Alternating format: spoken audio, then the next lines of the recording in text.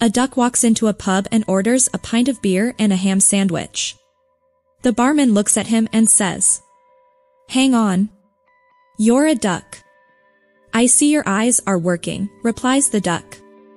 "And you can talk," exclaims the barman. "I see your ears are working, too," says the duck. "Now if you don't mind, can I have my beer and my sandwich please?" "Certainly, sorry about that," says the barman as he pulls the duck's pint. "It's just we don't get many ducks in this pub." "What are you doing around this way?"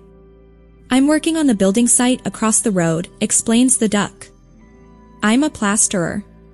The flabbergasted barman cannot believe the duck and wants to learn more, but takes the hint when the duck pulls out a newspaper from his bag and proceeds to read it.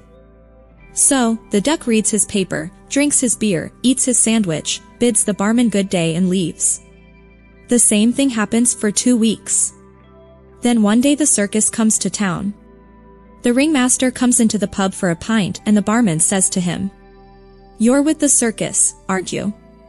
"Well, I know this duck that could be just brilliant in your circus. He talks, drinks beer, eats sandwiches, reads the newspaper and everything." "Sounds marvelous," says the ringmaster, handing over his business card. "Get him to give me a call." So the next day when the duck comes into the pub the barman says, "Hey, Mr. Duck, I reckon I can line you up with a top job, paying really good money." "I'm always looking for the next job," says the duck. "Where is it?" "At the circus," says the barman. "The circus?" repeats the duck.